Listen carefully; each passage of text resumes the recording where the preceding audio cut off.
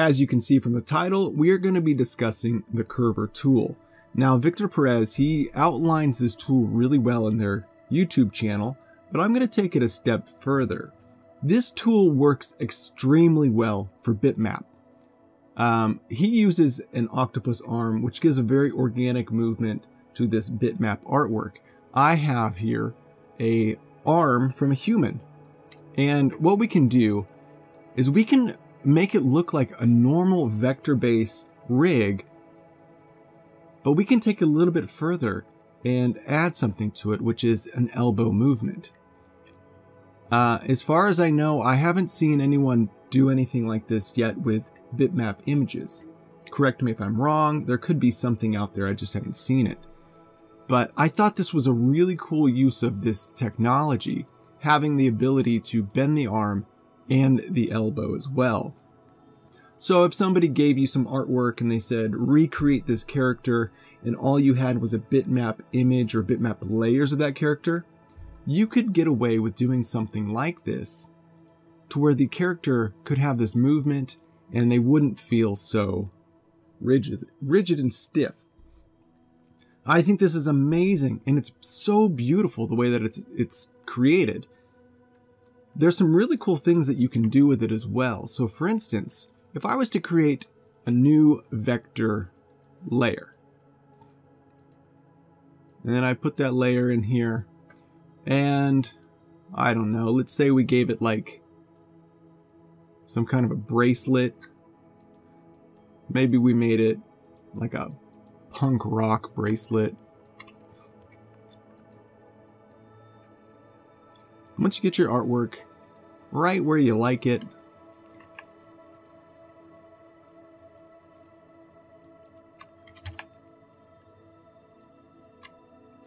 we can attach this to our rig. Not to our bones, but to our rig. You could attach it to your bones if you want. But the way that we do this is you double click your layer, come to vectors, and right down here there's something called select warp layer.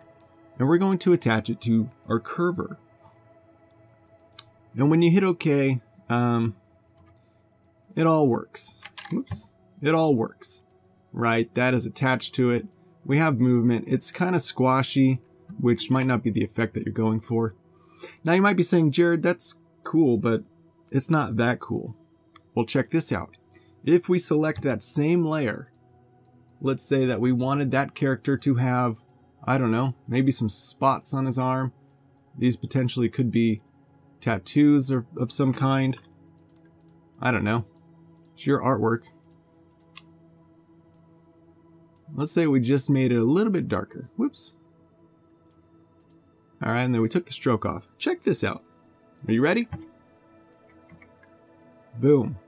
We have movement. And that attaches to that bitmap artwork. And that's because it's all using the same curver layer, which is manipulating the same artwork. Isn't that so cool?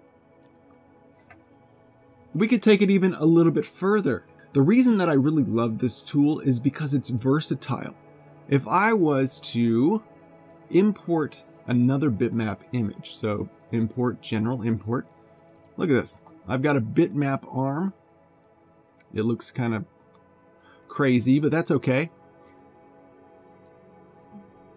If I double click this artwork and I go image, select warp layer, and put it to curver, instantly, just like that, I have now rigged up this artwork.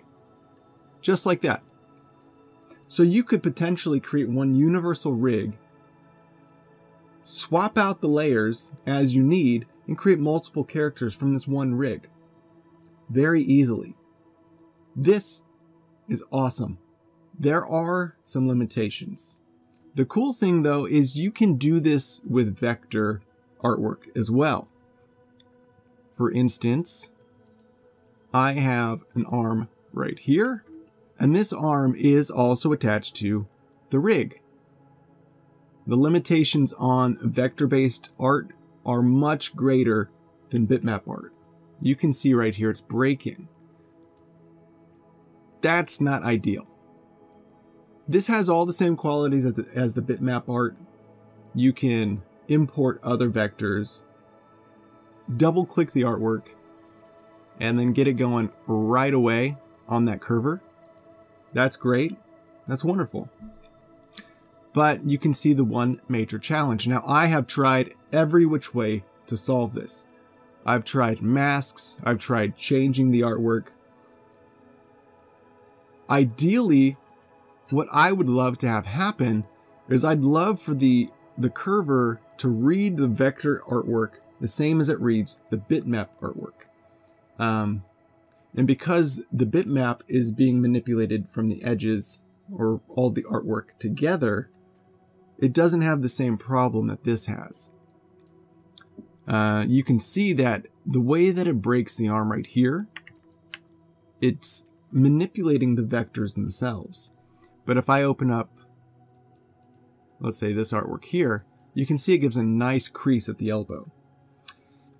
My challenge to you is that if you can figure out a way to fix this, not by manipulating the artwork, but a universal fix to where all I have to do is import new artwork and it works perfectly.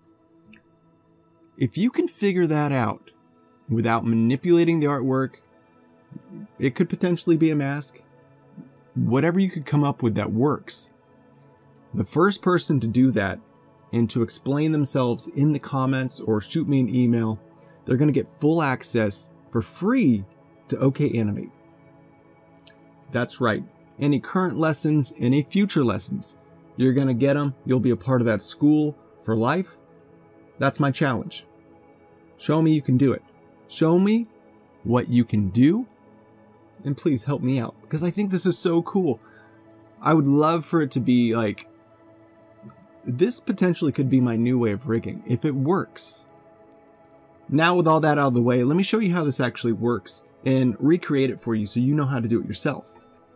We're going to do it with a bitmap image because I think bitmap is a little bit easier to use and it just works better. Alright, so what I'm going to do is I'm going to start over, and then I'm also going to, just in case, go to bone, release all bone and rigging. So the first thing that you're going to do is we're going to go ahead and just create a curver. So on frame 0, we're going to go to draw, and then I'm going to create comprehensible curver layer. And I'm going to take 1 point, hit T, drag it to the top of the shoulder, and then drag this to the bottom of the wrist, and just straighten all these things out. Alright. And unfortunately, I don't have any reference points to show me where my elbow or shoulder joints are, so I'm just going to go ahead and guess. There's a little line here where I can see that that's probably where my circle's center point is, so I'm going to go ahead and put a shape there. Right here where it gets really tight, I'm going to guess that's the elbow. And then right maybe around here, I'm going to guess that's the center of the wrist. Alright, so now we have a curver that is manipulating our artwork. So this is working perfectly. The next thing that we're going to have to do is we need to create some bones. So on frame 0, I'm going to create a new bone, and I'm going to drag all my elements inside that bone. And because I do need those reference points for the curver points, what you can do is right-click your curver layer, go to Quick Settings, and what we're going to be doing is selecting this path. And this is going to allow the path to stay visible while we set up our bones. So now that I go to my bone layer, I can see my points. So I'm just going to grab my bone tool. I'm going to start here at the shoulder, and I'm going to pull and drag down to the elbow. I can hold shift because my artwork is pretty straight. And then I'll go down to the wrist. And then one last thing, I'm going to hit B, select the upper part of the arm. And then I'll hit A. And then this is going to allow me to put one more bone right there. Alright. Then I'll hit B and escape. A again, because I'm going to put a bone right here at the wrist, and I'm going to call it wrist. Then I'll hit B, and I'll call this one elbow. Alright, so now we just need to set up our bones to work. So if I select my forearm bone, I'm going to come to inverse kinematics and attach it to the wrist. I'm also going to set the scale to 200, just to give us some nice stretch. I'll select the upper bone, set that to 200, and we should be good. The last thing that we have to do is just attach those curver points to our bones. So with this upper part of the arm selected with B, I'm going to hit G and drag and select. I'm sorry. Now I got to select my artwork, not the artwork, the curver tool. So with that selected, I can hit G, select the upper parts of that curver. We'll select this little guy here, which is the bind points tool, and we're going to bind those points. Then I'll hit B, select my elbow, G to select that point there. Then I'll bind those points.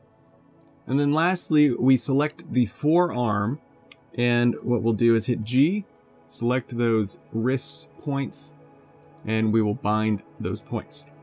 So remember, it's the forearm, not the wrist. So now when we move forward, let's take a look at our rig. There we go. We have movement, and it moves beautifully. And again, just like all the other ones, if we were to import another file, general import, let's say something like that, all we would have to do is pull it into our bone layer, double click the artwork, and set the warp image to artwork, whatever your warp's called. Mine's called arm artwork 2 PNG warp. And just like that, it works again. Okay. Well, this is just to get the ball rolling, some food for thought.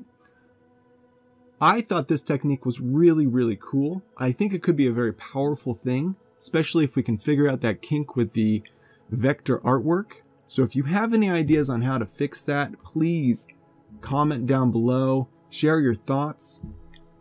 And also, if you want to learn some rigging techniques and practices, or even how to create this character here, check out the links below, and you can find out more information about my rigging course on Moho. Thanks for watching, guys.